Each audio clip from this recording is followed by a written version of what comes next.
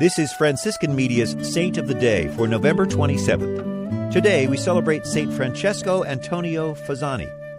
Born in Lucera, Italy in 1681, he was ordained a Conventual Franciscan priest in 1705.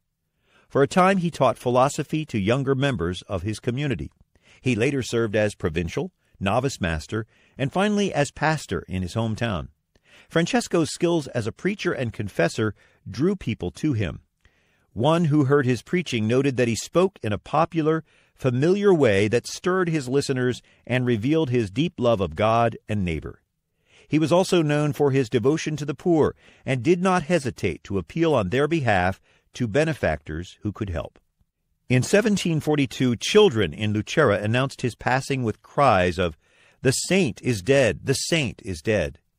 During his homily at Francesca's canonization in 1986, Pope John Paul II stated that in the final analysis, human holiness is decided by love.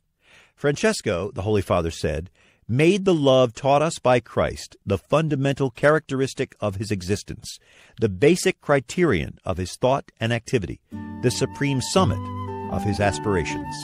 There's more about the saints along with inspiration and Catholic resources at our website, saintoftheday.org. From Franciscan Media, this has been Saint of the Day.